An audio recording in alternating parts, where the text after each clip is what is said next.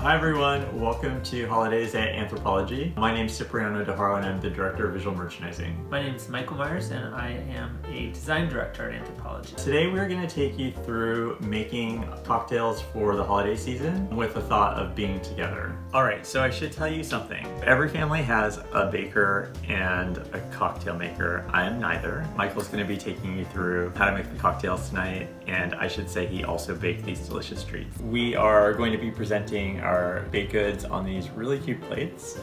I'm going to be making two different cocktails for you today. They both kind of represent traditions within our own families. I thought it would be nice to share them both with you. So the first one is going to be a grapefruit rosemary gin fizz. The perfect glasses for this cocktail would be these lovely creatures. They kind of have this mid-century kitsch vibe to them, which I really love. You need grapefruit juice. We have simple syrup, which is super easy to make. Equal parts sugar, water, heated on a stove, and then cooled. Ice in our shaker. I prefer vodka, so we're gonna be using vodka instead of gin, and then we're gonna splash it with some Prosecco when we're done, and we have some rosemary to garnish it with. As a pre-warning, I am not a bartender, but this is kind of hard to mess up. So you wanna put about a half a cup of grapefruit juice in. I'm gonna put a little bit more because I don't need a lot of alcohol. I like to have multiple drinks, not just one. And then put in your simple syrup. You don't need a lot. You could also, if you wanted to make this really taste like, pine, make your simple syrup with the rosemary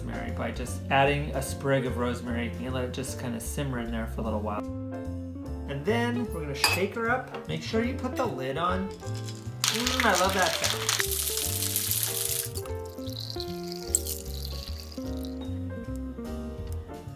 The next cocktail we're going to make is called a White Christmas. Essentially a margarita, but it is made with coconut and it has a little bit of rum in it too. I chose these glasses because growing up in Southern California, you would never celebrate the holidays without a tamale and a margarita. You're gonna start with a mixture of heavy coconut cream and coconut milk. In order to achieve that, you wanna let the can sit out at least for 24 hours and scoop the heavy stuff off the top. It's gonna create a much creamier drink. Lime juice, coconut, lime wedges, and pomegranate. So first things first, we need to salt the rim, but instead of salt, we're gonna use shredded coconut. Add your coconut cream, then you're gonna add lemon juice, and then you're gonna add your tequila, and then a splash of coconut rum. After you shake your cocktail, pour it into your glass, and then you can garnish it with some pomegranates on top. You take your lime wedge, and it's a beautiful little holiday cocktail.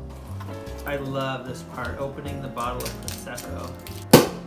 It's a party! Top it off. Just enough to make it a little bubbly and sparkly. All right, cheers. Cheers. Thanks everyone, happy holidays. Happy holidays.